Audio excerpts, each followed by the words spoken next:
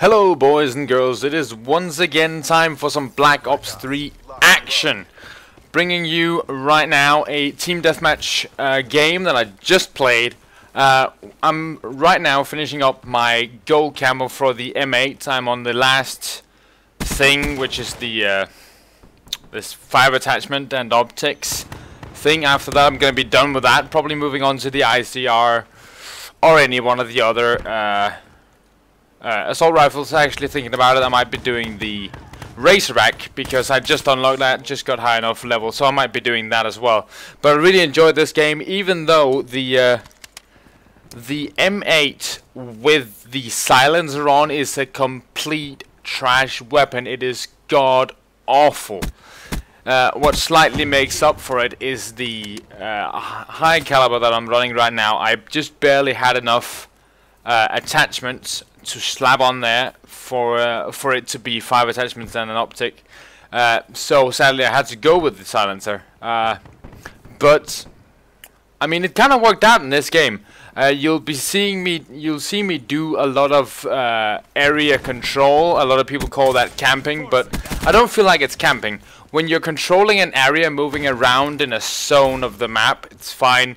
If you're like this guy sitting up there with his fucking sniper, just sitting in one window or the other the entire game, I'd find that to be campy and bullshitty. But if you like me, and I know this is kind of hypocritical because the way I camp is okay, but everybody else is not okay. But if you control an area of the map, if you figure out, alright, from this point to this point in the map, I'll flow back and forth and pick up kills when people try to get through this area. I find that to be okay because, oh yeah, look at this, like 3 full bursts on that kinetic ammo. If I didn't have the silencer on, I'm almost positive I would have killed him. I'm almost positive. I'm not positive, but almost. I really think I could have gotten him there. But yeah, I had like so much trouble here in the beginning actually managing to pick up kills, because I would get 2 bursts on them, then my teammates would kill them. I would get 2 bursts on them, then I would die to them. I was really having a lot of trouble in the beginning here, and as we can see from my score, which is 5 and 4 at this point. And this, ladies and gentlemen, is where we turn up. This is where we go ham on a biscuit.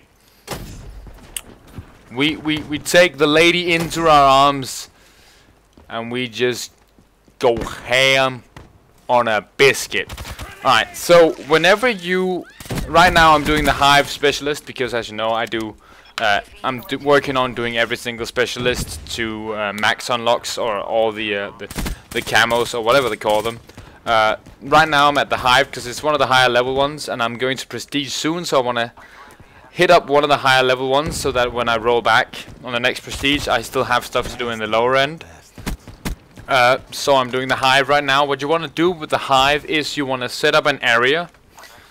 I mean, right now I left the area, but you want to set up an area near their spawn, or near where they are gathered, and close them in. You want to set up hives on the walls, on the ground, and on choke points, and then you want to cover the other choke points so that you don't get killed, because when you die with hive, all the hive clusters despawn, and you basically wasted your entire hive. However, if you set up your hives in all the choke points and then cover the other areas. Okay, I ran out of shots for the M8, so I switched to the BMP. But anyway, if you set up your hives in the choke points and like close in your enemy, cover your ass in case one of the enemies try to flank around, then every single one of your hive traps that doesn't get shot, mind you, so place them right. But every single one of your hive traps will get a kill if you place them right and make sure they're not easily destroyed by shooting. Because a lot of people, what they'll do is they'll get the hive, they'll whip it out, and then just plow 5 hive traps out on the ground, and then you can just go around scooping them up with your whatever weapon you're running. Now here, I know I'm 5 points away, so I'm really trying to be careful here. I'm really trying to make sure that I get that Wraith, because I just recently switched back down from the GI to running some more consistent score streaks, like the UAV, Cerberus, Wraith. I can much more consistently just hit that max score streak and have that shit running while I'm doing my other stuff, rather than having, say, UAV, missile, and whatchamacallit, and the GI, for example. There's far too big a gap between the middle and the high end for me to cover it. But as you can see here, I've set. You just saw that trap spring on that guy. Sadly, my friend killed him.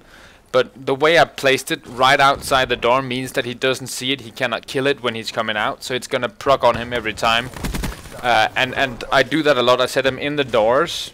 The two that you saw me shoot at the same place in the door over there, they're not great because people can actually see them, but if they come running from inside, they might not have time to react. If they run in from outside, again, they might not have time to react. So it's an okay spot, but rather have it on the door frame, outside or inside the door, is a great place to place them.